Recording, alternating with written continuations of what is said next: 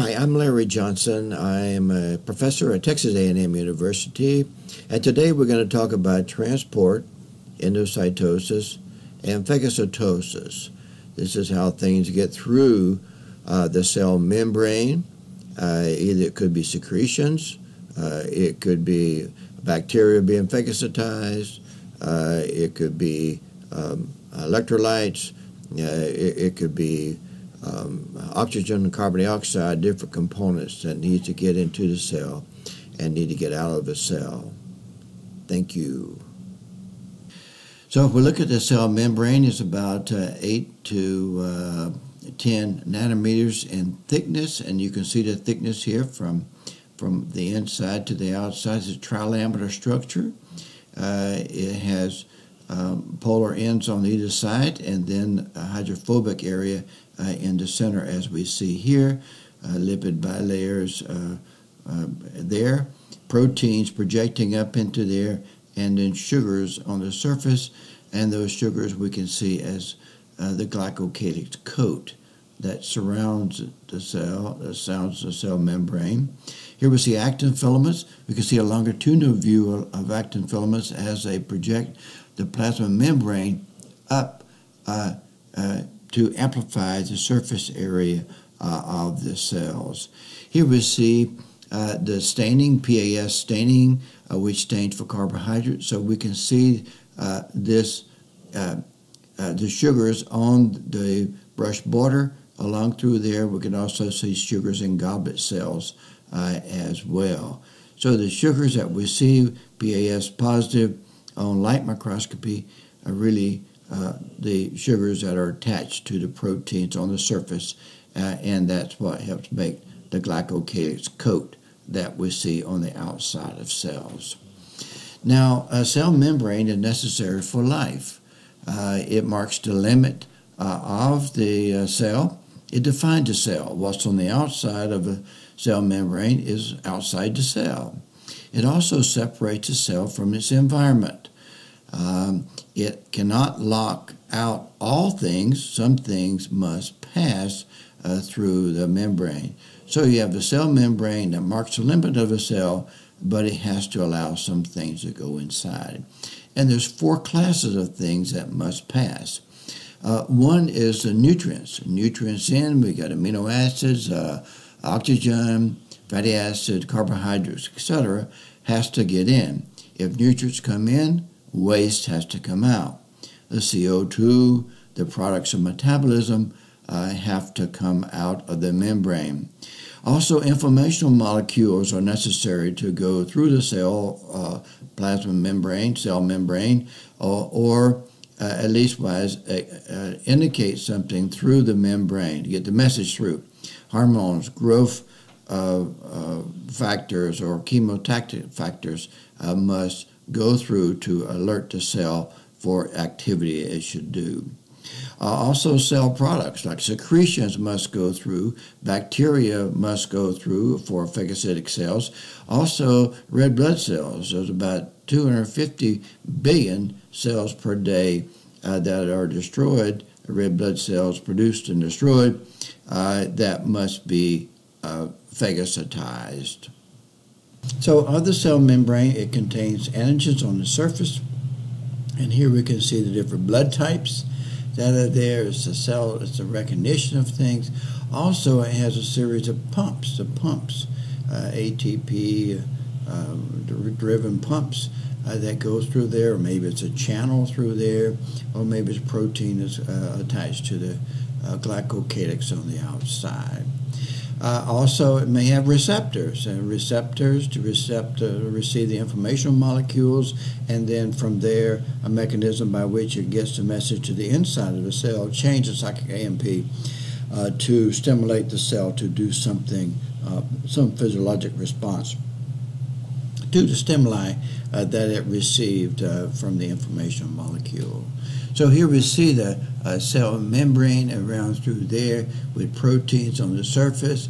Those proteins migrate to a certain, and then they may endocytose, and then you have actually vesicles on the inside. So what was on the outside is now on the inside.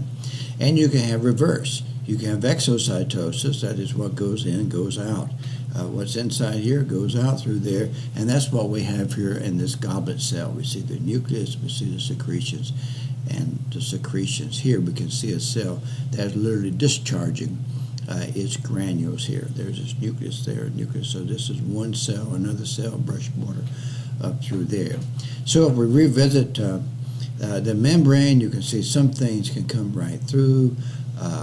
Oxygen, carbon dioxide can go through with anywhere in the membrane. It could go through free of charge. Water, urea, glycerol can go through. Water may go through little channels. Other things can't go through. Glucose, we need it, but you can't go through. Ions, we need it, but it can't go through. And so we have to come up with some mechanism to get those things through. And one way is simple diffusion, and that's what we have here. Whatever's there, going to go over to there. And that's thing when things can cross freely. And then we have passive facilitated diffusion, and then also active transport. Active transport is against the concentration gradient. These other things always go from a high concentration to a low concentration. So if we look at a plasma membrane, we can see a series of proteins. Some of them may be a ping pong thing, a carrier. Some of it may be a channel that will allow aqueous things to go through the phospholipid bilayer. And these proteins, of course, are part of fluid mosaic model with the proteins kind of like proteins in a sea of fat is what we see. Now there are different kinds of channels. There are some channels that go in by themselves and through down a concentration gradient. We call that uniport. And then also there's others that go together. We call it a symport. Or sometimes when one goes in and one goes out, we call it an antiport. Some of the ports also have some kind of binding site. So some hormone or signal or informational molecule will stimulate the opening of the channel itself. So some of these channels are gated, so they open and close depending upon stimulation or what's outside it. And so if we look at a cell here, we can see simple diffusion. This is what would happen with oxygen and CO2, nitrogen, where things could just go through, and it could go anywhere through here. Simple diffusion. And down this concentration gradient, go from a higher concentration to a lower concentration. And then there's also a channel-mediated diffusion. This is passive transport, facilitated diffusion, you might say. Again, going down this concentration gradient, this may be a carrier protein. Again, it is passive transport. And it goes down the concentration gradient. It goes from higher concentration to a lower concentration. However, active transport can go against this concentration gradient, but it requires ATP. So some of the things that's important to go through, you go against a concentration gradient if you want to. And here's a graph showing you the concentration of things on one side versus the rate of transport through the membrane. And here's simple diffusion. So the more things you have here, the more you're going to have out there. Now, if you have a carrier-mediated diffusion, a protein there, then you usually have a higher affinity for it, namely that a lower concentration gets more in if you have a carrier, but it's saturable. And so you have a high affinity, but you have a limited number. So the more you put over there, you won't get more because you don't have more proteins in the membrane to facilitate to occur. Here we see where how the ping pong protein might work, where you get in here, once its cargo is loaded, it flips to the other side, causes a conformational change, and then it releases its cargo down its concentration gradient, ping pong. Here we see sodium down its concentration gradient through there, but here we have an antiport where we use ATP. We actually phosphorylate the protein from the ATP to ADP, and so that brings 3 sodiums out of the cell, and it brings in 2 potassiums into the cell. And we can see how that channel works. Sodium binds, this is cytosol, and through here sodium binds there. And then you get ATP converted to ADP, and you phosphorylate the protein. That causes a conformational change. When it changes, then all of a sudden the sodium that was inside now can go outside the cell, and that also frees up the binding site for potassium. Potassium binds there. Phosphate is dephosphorylated. When it's dephosphorylated, you get a conformational change back, and then whenever it flips back in through there, remove the phosphate, then you have the sodium binding site available now, and also the potassium comes onto the inside. So you actually phosphorylate, use ATP to phosphorylate the protein to cause a change. Also, the change occurs when you remove the phosphate from there.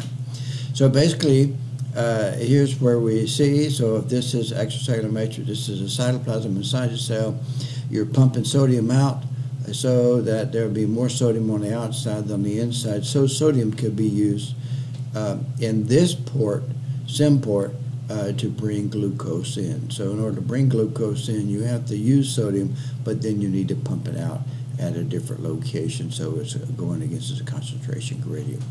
And we see that right here in an intestinal absorptive cell, where we have sodium pumps in the basolateral border, and then you have the SIM port for the glucose to come in at the apical border. And so basically, as we see that, so we have a SIM port there and a uniport down here. So this is a uniport where it actually glucose is coming down its concentration gradient to get out of the cell. But to get into the cell, it needs to come in with sodium in the SIM port, and the antiport would be where you're bringing potassium inside the cell and you're taking sodium out of the cell. So exocytosis is a release of secretory products into the extracellular matrix, and that's what we said occurs here by default. It occurs also, we have exocytosis of a secretory granule that some signal has mediated.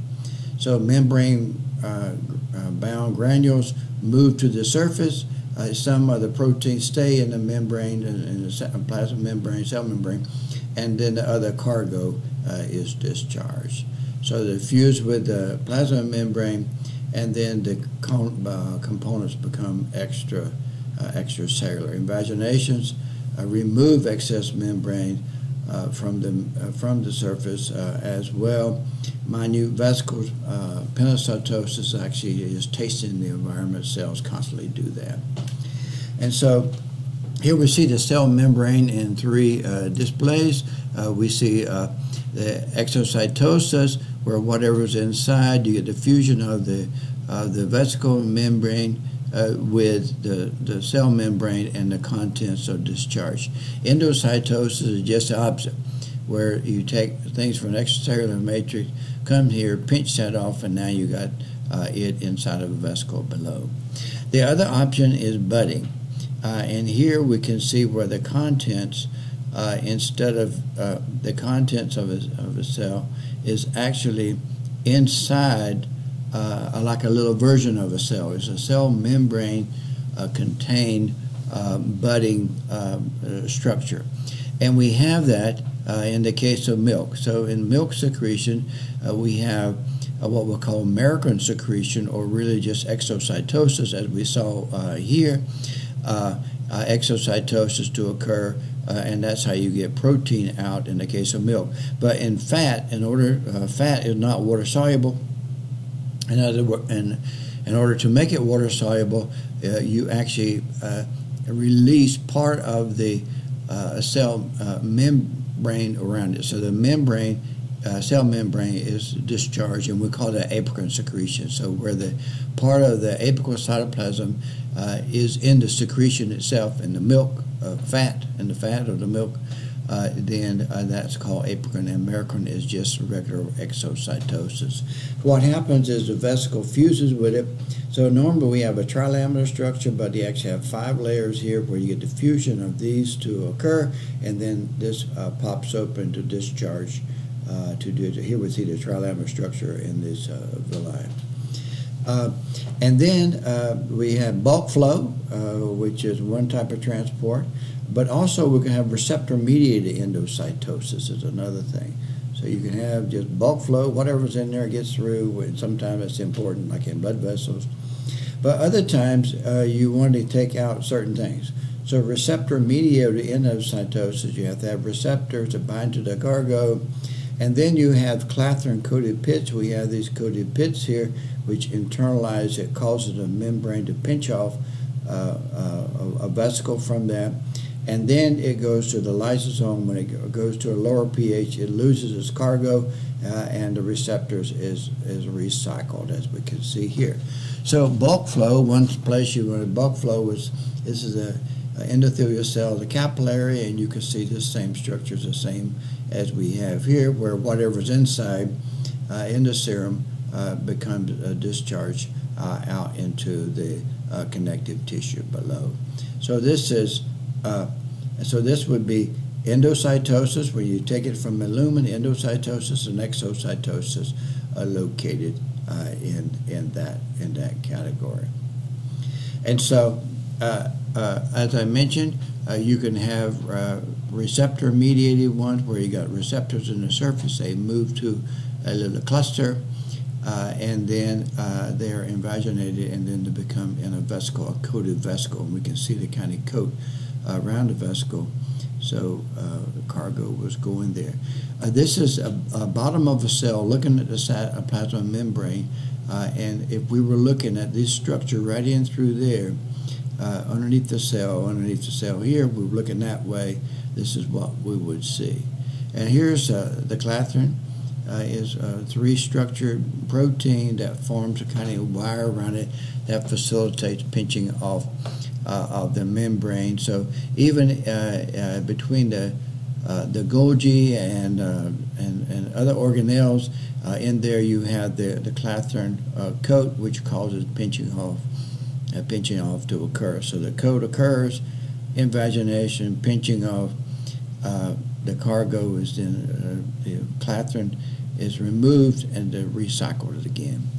And one of those is low density lipoprotein, LDL, as a way we get rid of cholesterol. So here's cholesterol in here, here's protein, cholesterol into here, there, and we want to get rid of the cholesterol. So we have receptors for the LDL. So the receptors on the cell surface bind to the LDL, and then the clathrin coat pinches that off, and so you have a coated vesicle. It loses its coat. It fuses with a lysosome, an endosome, and the pH is lowered. Lower pH, it removes its cargo. So the LDL goes down to a lysosome, but the cell membrane is receptors are recycled, so they reappear and you recount them. So you reuse the membrane, the receptors, but the cargo goes down to the lysosome to be destroyed. So this is a typical one. Your receptor binds to the cargo, moves to the coated pit, pinches off the clathrin. There are mutants cases where the receptor binds to the cargo, to LDL, but it doesn't move to the coated pit, so it's never invaginated. So here we see some coated pits.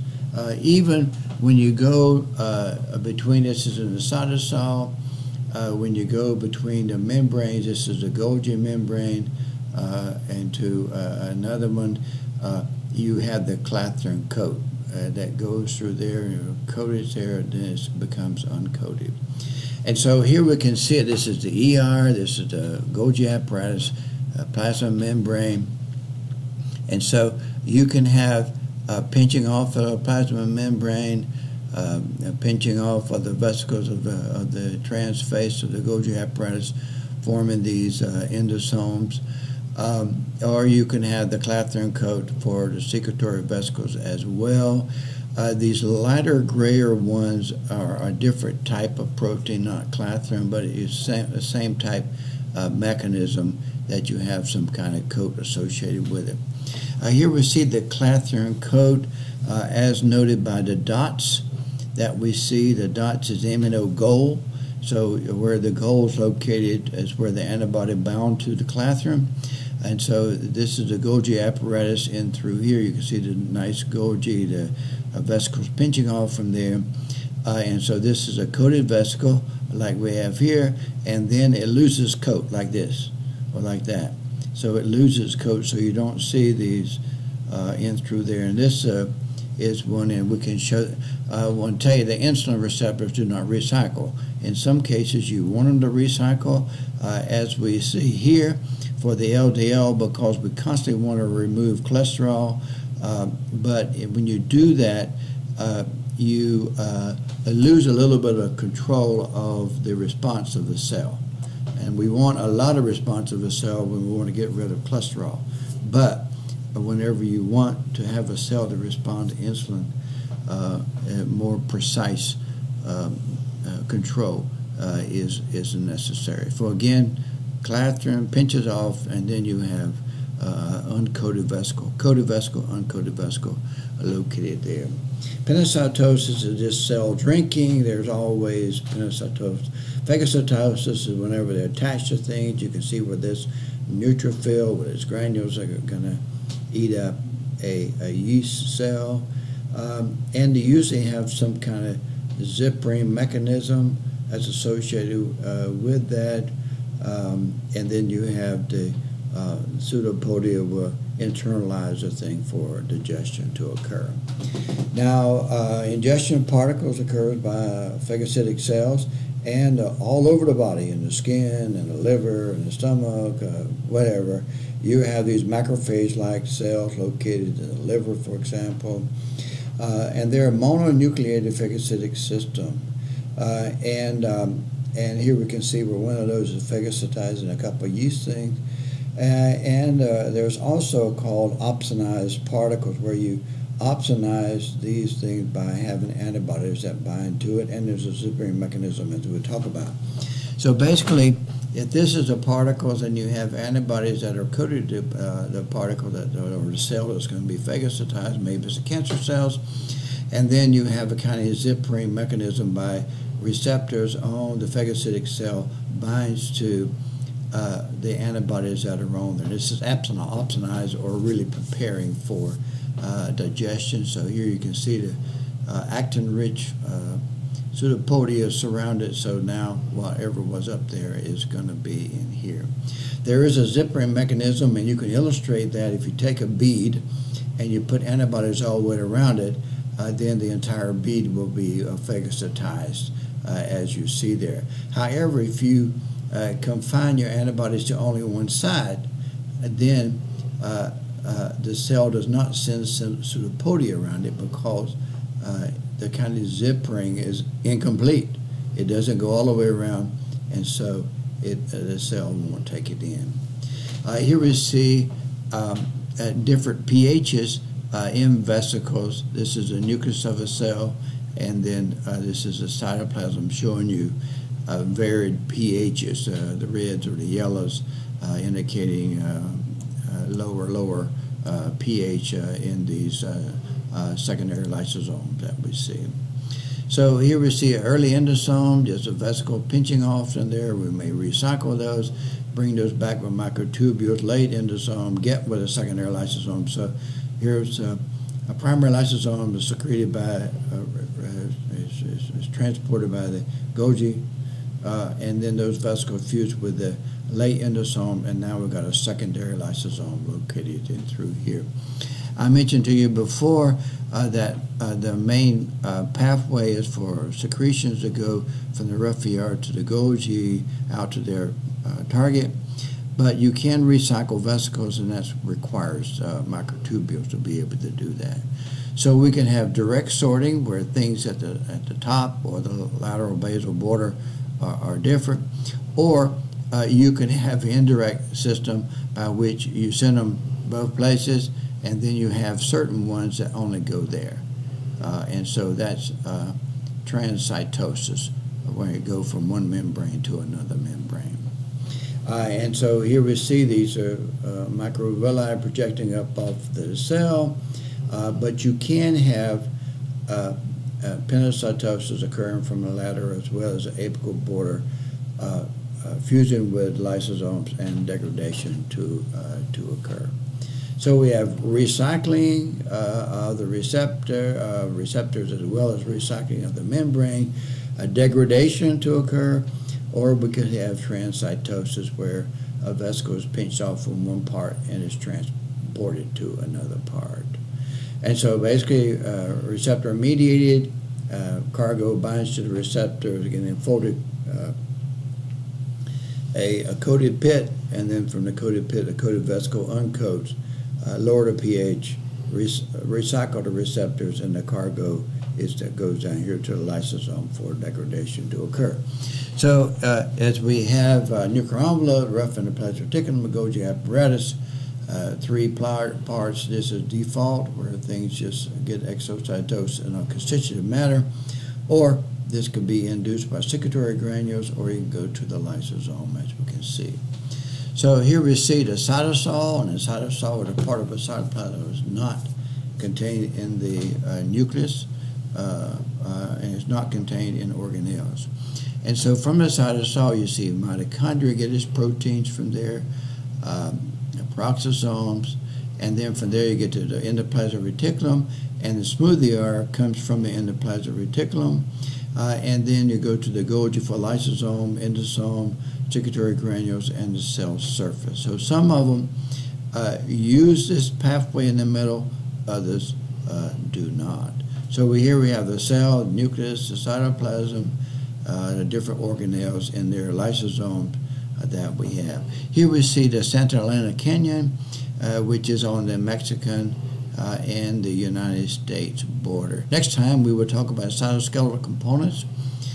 More totally hear my son climbing up on a windmill. And here we are, that's Mexico over there in the U.S. This is the Rio Grande. There's my son here, me a while back. They have hot springs down there. We didn't go swimming, but we were there. I just want to thank books that we used to get various pictures out of. A lot of came out from Alberts, Banks, Fawcett, a host of these books that we use to get educational materials to share with our students. And I don't want to take credit for any one of these images, because they all were those that have appeared in books that I have purchased throughout the years. Thank you, and if this information is useful, please share it with your friend, colleagues, and tell them about the YouTube site and how it could be useful for their learning medical histology. Thank you.